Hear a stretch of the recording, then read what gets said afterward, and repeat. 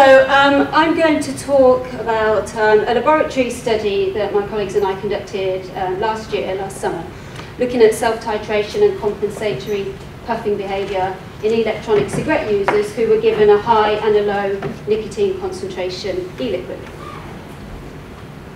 So these are my disclosures. Okay, so I firstly just want to talk a little bit about self-titration in tobacco smokers. This is what really was the basis for our work. So this idea of self-titration has been around in tobacco smokers since around the 1970s. And the idea here is that smokers can adjust their nicotine intake to maintain an optimal level for them, even though they may smoke cigarettes containing higher or lower levels of nicotine. And of particular interest to us was whether smokers changed the way that they smoke when switching to a lower nicotine yield cigarette. And a review of the literature in 2014 concluded that smokers can achieve approximately 60 to 80% of their ordinary nicotine intake when they switch to a lower nicotine yield cigarette. And this happens by compensatory puffing behaviour, so mainly through taking longer, harder drags and by taking more frequent puffs. And you might expect then that if smokers are taking more puffs and taking in a greater volume of smoke when they switch to a lower nicotine yield cigarette, that this might increase harms. And actually the evidence on this is mixed. We know certainly that reducing to a lower nicotine containing cigarette doesn't reduce harms. There's some evidence perhaps it may increase harm. So that was really the basis for our work in vapours. And of course vapours will tell us that when they switch to using a lower nicotine concentration e-liquid that they will increase the amount of liquid they consume. And it was also suggested to us that vapours may be able to self-titrate as well.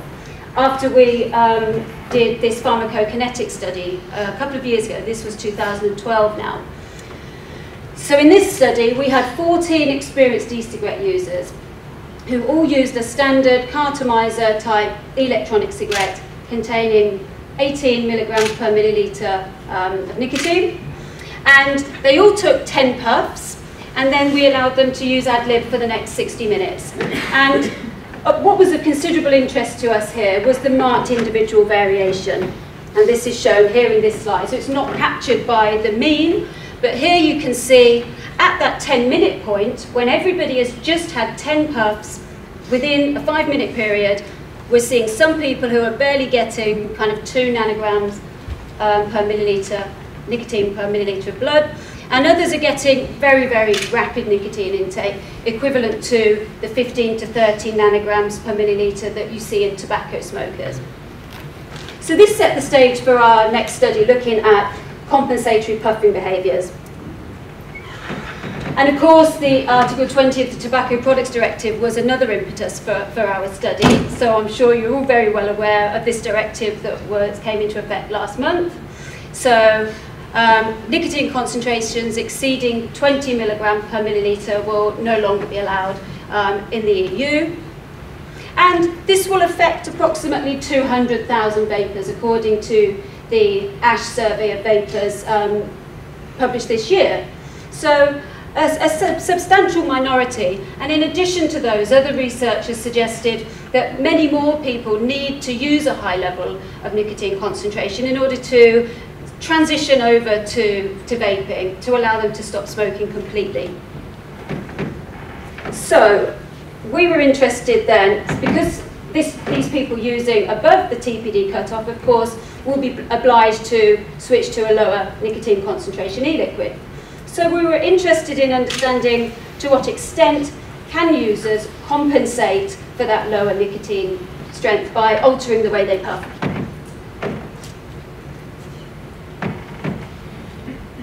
That's not my water, never mind. So our aims, my water there.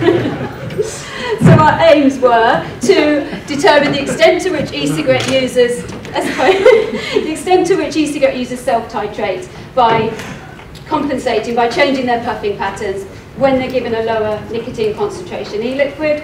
And we were also interested in the subjective effects, whether this affected urge to smoke, withdrawal symptoms, positive and negative effects, and of course whether there was a difference in blood nicotine concentrations in the two conditions that we used. So we had 11 male regular e-cigarette users.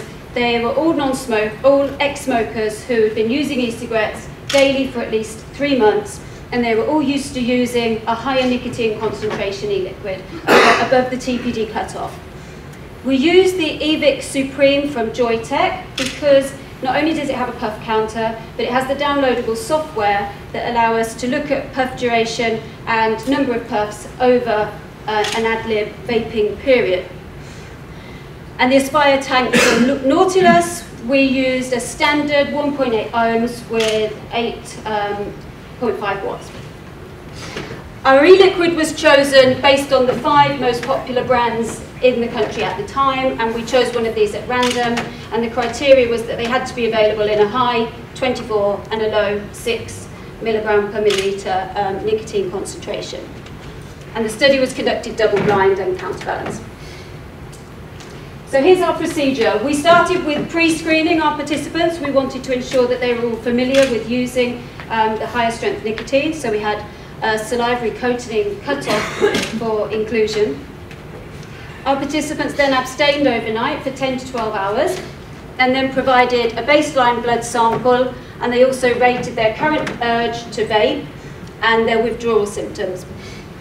They then continued with a 60-minute ad-lib puffing period, and we took blood at 10, 30 and 60 minutes, and at those time points participants also rated urge to vape, withdrawal symptoms, and at the end they rated their positive and negative symptoms on a visual analog scale, which was converted to a percentage rate. And then the puffing topography, the puff number, puff duration, was collected using the eVic, and we recorded the amount of liquid consumed as well. So here are our data. These are the puffing topography data. The blue columns are the high condition, the red columns are the low nicotine concentration condition. And you can see the top left, for mean puff number, participants increased their number of puffs from 48 to about 72. The mean puff duration also was increased in the low condition from 3.8 to just over 5 seconds. And that resulted in a greater consumption of e-liquid. So participants doubled the amount of e-liquid they consumed from half a mil to just over 1 milliliter. So clear evidence of compensatory puffing behaviour here. So what about blood nicotine delivery? So again, low is red, low is red, yeah, blue is high. So the striking thing here from this graph is the blue line. So under the high nicotine condition, you can see a rapid increase and very high levels of blood nicotine delivery. Our mean was about 34 nanograms per milliliter. This is typical of cigarette smoking, which is between 15 and 30 nanograms per milliliter at the 10-minute point. But huge individual variation around this, with some only reaching 2 and others reaching over 100. So that was quite striking. In the low nicotine condition, again, we had fairly good nicotine delivery, reaching about 9 nanograms per milliliter, increasing to about 22 at the end of the 60-minute period. But you can also see clearly from this that blood nicotine levels are significantly higher in the high condition. So although participants engaged in compensatory puffing, their levels were still significantly higher. Not as high as you would expect from the difference in the nicotine in the concentration. The difference in the nicotine concentration was only about a quarter of that from the high, but the blood nicotine levels didn't differ as much as that. So some evidence that the compensatory puffing was effective for blood nicotine delivery.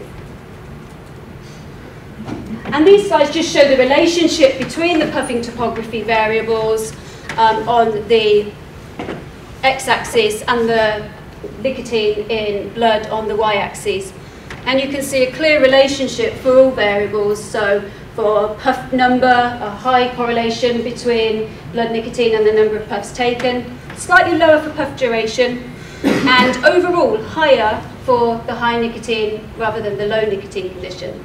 But again, clear evidence that puffing topography variables are closely related to blood nicotine delivery. What happens to subjective effects? Well, even though we had a very clear difference in blood nicotine delivery between the high and low conditions, the magnitude of the reduction in self-reported urge to vape and withdrawal symptoms was very similar. So it seems that compensatory puffing, although we have a difference in blood nicotine, was similarly effective for reducing urge to vape and craving, even with the low condition, although this is a small sample, of course. We also asked about positive effects, and here you can see that we are starting to see a difference. So in the high nicotine condition, there were self-reported hit and self-reported satisfaction were higher, but statistically they weren't different from the low group. So we can conclude from this that yes, there is evidence of self-titration in experienced e-cigarette users who engaged in compensatory puffing patterns when given a lower nicotine concentration liquid. This included increased puff number, increased puff duration, resulting in a doubling of e-liquid. So as with tobacco smoking, self-titration was not 100% effective. It was good enough to result in a reduction in urge to vape and withdrawal symptoms, but we still see a significantly higher level of blood nicotine in the high compared to the low condition. So as well as the interesting puffing topography data, the other interesting finding was these very high levels of nicotine that can be achieved very quickly in certain situations. So here we used an advanced tank and atomizer system. We use high nicotine concentration e-liquid and of course experienced vapors. And in that situation, for some people, not everyone, but for many people, we see very rapid nicotine delivery. So the implications of this, first of all, self-titration has been described as an attractive feature of cigarette smoking, allowing the user that fingertip control over nicotine delivery. And it appears that vapors, to an extent, are able to self-titrate too, using compensatory puffing techniques.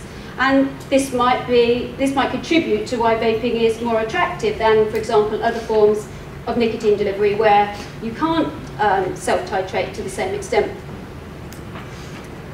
The compensatory puffing patterns that we observed resulted in a doubling of the amount of e-liquid used. This may be effective for alleviating urge to smoke and withdrawal symptoms, but of course it comes at a cost. If you're doubling the amount of e-liquid, not only a financial cost, but possibly also a health cost as well. So any exposure to potential toxicants or carcinogens in the vapor will be increased if somebody is switching to a lower nicotine concentration e-liquid and they're doubling their puffing.